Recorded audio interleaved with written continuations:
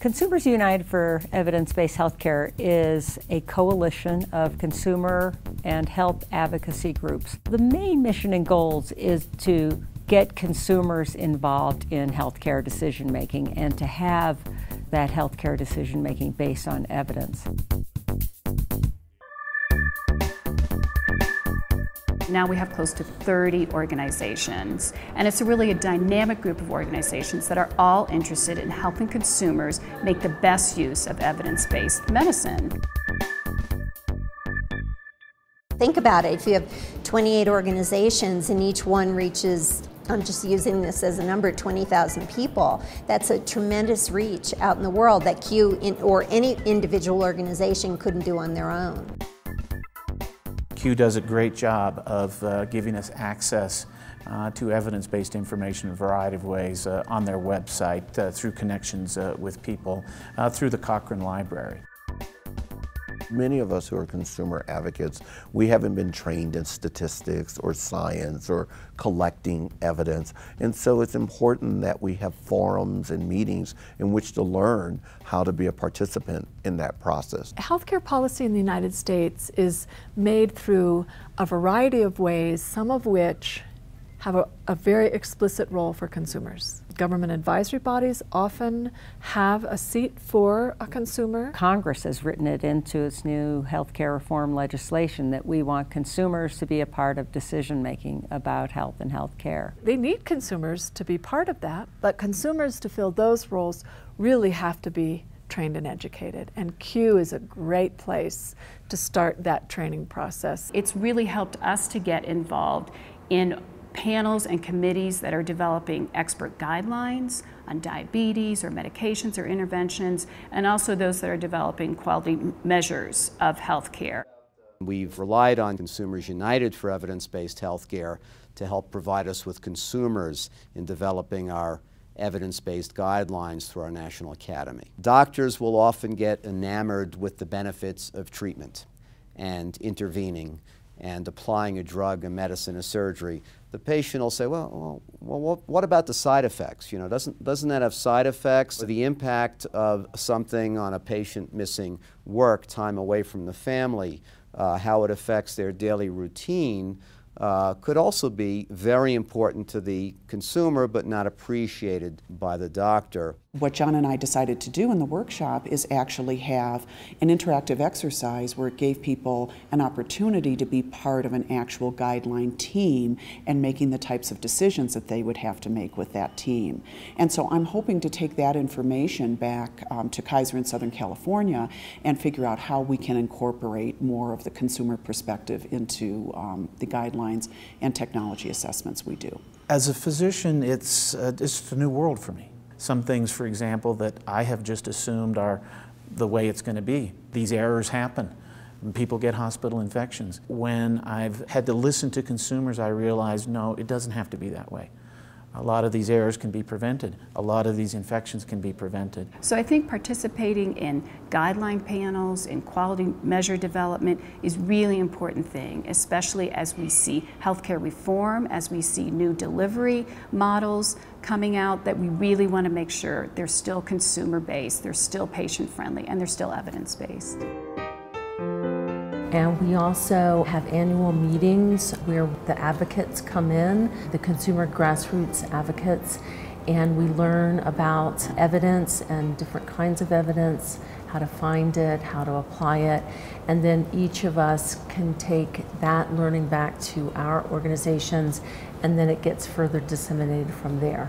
I like the fact that they brought in doctors who were teaching us don't be afraid of statistics. Here's how you can get a basic grounding in it. You have to know about it to then convey information to the public. We want to actually help shape the research agenda, and we want to have enough science and information about how science works to be able to actually engage at that level. And we've done that. And so learning about the language of science, some of the logic of science, not being afraid to ask investigators or scientists or their doctors challenging questions. And sometimes the most challenging questions are the simplest questions. How do you know? How do we know that the benefits are greater than the harms? I'd like to speak specifically to the point you made about the importance of ensuring. We have an online course called Understanding Evidence-Based Healthcare, a Foundation for Action, which is a 6-hour course online, free and open to all who want to take it. It takes anyone who is interested enough to devote a little bit of time and moves them forward so that they know the basics of how evidence is developed, how evidence is weighed, and how it can be used to support policy decisions. It's impacted me as an advocate, and it's also enabled us to become more sophisticated as far as healthcare science goes, and that allows us to be good representatives on various government and professional committees. You're the one who needs to be able to articulate. I know. We really are a consumer group that is independent of commercial interests or even other public policy interests and other public policy investments. A lot of other organizations have decided that they are going to partner with an industry segment, with physicians or drug companies or hospitals. Well, then they're less of a consumer organization.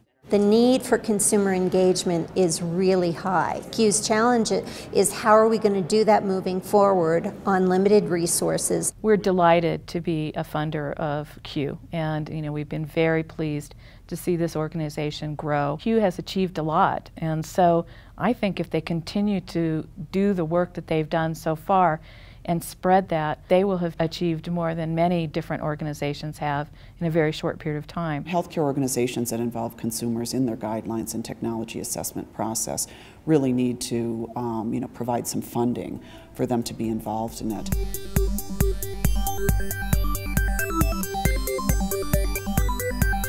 We want to expand our membership, bring more consumer groups in. We need to diversify our membership to make sure it's representative of all consumers that we reach. I would say that we need more grassroots organizations. It doesn't have to be just national organizations. Come join us, because you'll have a lot of fun and you'll be treated with respect. This is a time of flux in the healthcare system. In the old days, we were able to make change, but it might take years and it might take some luck, and we didn't have a clear pathway forward. I think we do have a clear pathway forward right now, and that's the surge of people newly eligible for health care that is already sparking a response of how do we as a society ensure that now that we're bringing more people into the system, that what they get is good. And so Q has the potential to make an enormous difference in the quality of people's care in the next 5 years. To really improve the healthcare system of this country, because it's not going to be done just by the scientists or the doctors. It needs a very strong political constituency that says good science matters to good medical care. And these days, that is not a given in Washington. But consumers coming in with that perspective can have enormous clout. When it's done right, when it's done thoughtfully, when advocates take the time to get trained and understand how they can contribute, it is, and I truly believe this, the way that we will cure the major diseases of our time. Working with you, and thanks everybody for your engagement in this.